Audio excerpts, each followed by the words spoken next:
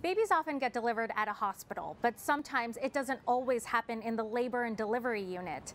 This week's healthcare heroes are two women who jumped into action when a mother went into labor in the main lobby of Community Regional Medical Center. Hilda Herrera works at the front desk of the lobby and noticed a pregnant woman was at her desk pointing at her stomach. The woman said in a foreign language, "The baby is being born," and Hilda immediately called for help. That's when hospital supervisor Hazel came over to lend a hand. As I got closer, I realized, like she said, the floor was a little bit wet, and when she pointed down, I saw that this young woman had like baggy jean shorts, and I saw the bulge, and right away I said, "Oh my God, that's the baby." So I didn't have gloves on either. The only thing that in my head was, I need to make sure this baby doesn't fall to the floor.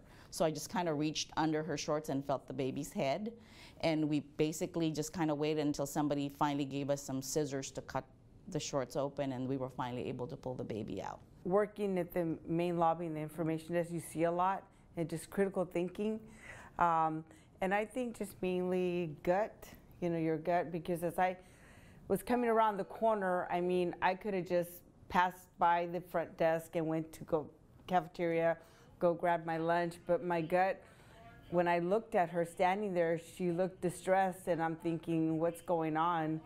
So something told me just stop, and I'm glad I did. It's gonna forever be one of my most special moments in nursing. I was glad I was there. Yes, I know, me too. I'm glad you were there. The baby was born within 5 minutes. Both Hilda and Hazel say they have never experienced anything like it.